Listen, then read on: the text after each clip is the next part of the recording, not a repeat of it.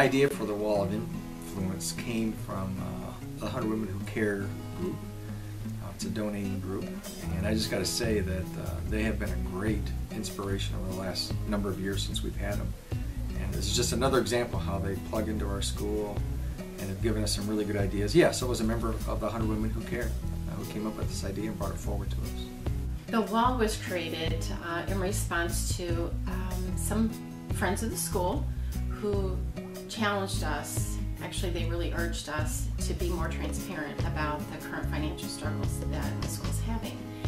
And they talked to us about all the different things that they're thankful for at the school, and their idea was, why don't we give people a chance to, when they send a gift, to express what they're thankful for.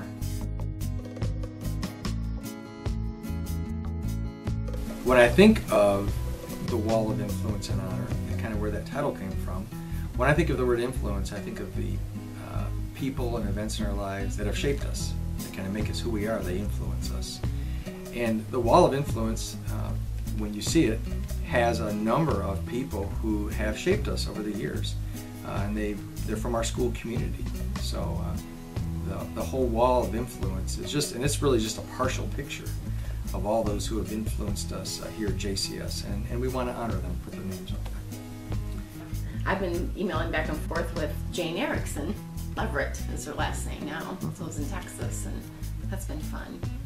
You know, she said, "Oh, I have so many good memories, and so much was built into my life because of the school, and I want other kids to have the same opportunities. I would never want people to not have that opportunities."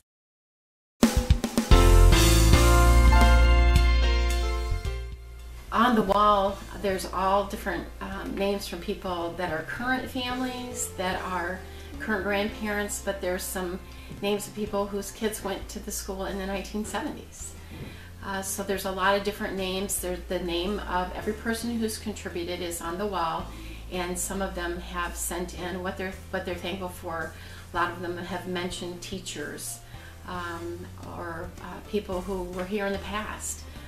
One of the bricks is in honor of Mark Tobby, who the school honors in the fall. But Mark was a student who attended here, who passed away when he was a student here. And his parents sent a gift in his honor. So it's all different kinds of people and things that people are thankful for that they're expressing on the wall. Response has been tremendous to the letter that we sent out. I think it's a direct result of our obedience. We really were urged by friends of the school to be more transparent about our current financial situation. And the same day that we were urged by these friends of the school, there was a devotional that we read in the same day all about transparency amongst believers who have needs. And so God was really being specific about sending out the letter that we sent out. And because we were obedient, people have responded. And that was God's plan. So we're really glad we were obedient. To date, over $30,000 in gifts have come in, and that's a pretty tremendous response from a letter.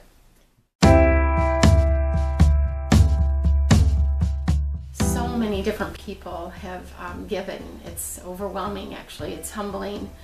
When you read the names on the wall, it's overwhelming and humbling. Those are the best two words I can think of to describe it. People are thankful for the school. It's because it's God's school. He built this school for a reason. He sustained it for a reason for years and years. And we know that His plan is for the school to continue. So just a tremendous thanks to everyone who's responded. Gifts have ranged from $25 to $10,000. It's been all over the place. And that's what God asks us to do. He asks us to give according to our ability. And when we all respond that way, then it works in His economy. So we're just so thankful. So the response has been tremendous. And I do want to take just a moment and say thank you very much to all those who've given a little bit or a lot. The amount of each gift is not important to us so much as that a lot of people have provided. And just so thank you very much. It's a great encouragement to myself and to our school family here to know that our school family is behind us.